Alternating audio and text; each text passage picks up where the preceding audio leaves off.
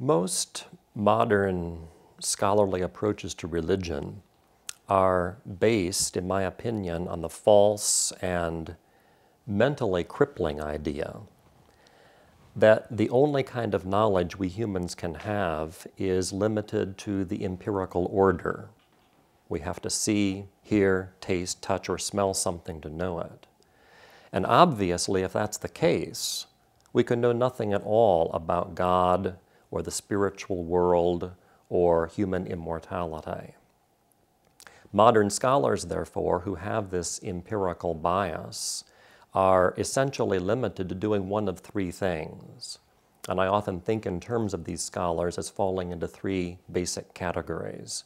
We could call them primitivists or reductionists on the one hand, functionalists, a second group, and what I call fideists, a third group.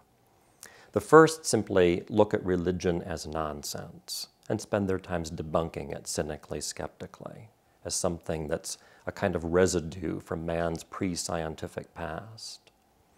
The second group of scholars, again with these empirical biases, the functionalists I called them, would say, no, religion has certain positive value, but that value is still strictly historical, horizontal, and social.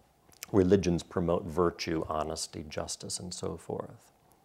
And then a third group, scholars I've called fideists, would be themselves personally believers in God, but they would feel as though they have to shield that belief from their students, still, like the other scholars, speaking only about historical matters, the transmission of sacred texts over time, archaeological evidence from ancient sites, and so forth. In striking contrast to all of those groups, perennialist scholarship begins with the conviction, as Frithjof Schuon would put it, that man is made for the absolute. In other words, that we have a capacity to know God directly, to know absolutely the spiritual world.